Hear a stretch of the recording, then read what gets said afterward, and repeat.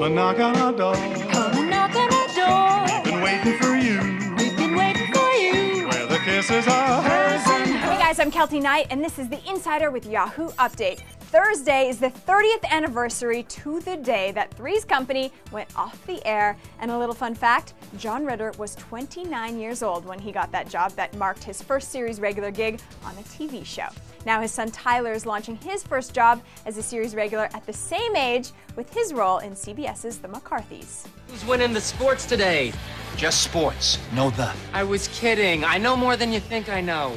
Who are the Celtics playing? They're playing the Miami.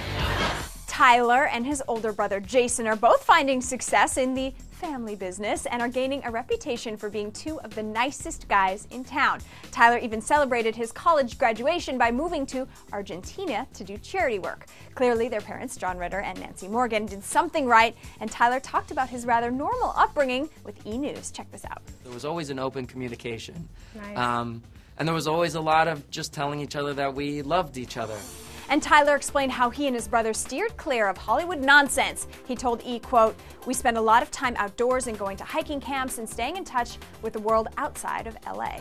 Now that is a way to raise your kids in Hollywood. Celebrities, take note, but I want to know your best parenting tips. Let me know on my Twitter. I'm at Kelty Knight. Use our hashtag Insider and tune in to the Insider on TV tonight to see all the best in entertainment news. Bye guys.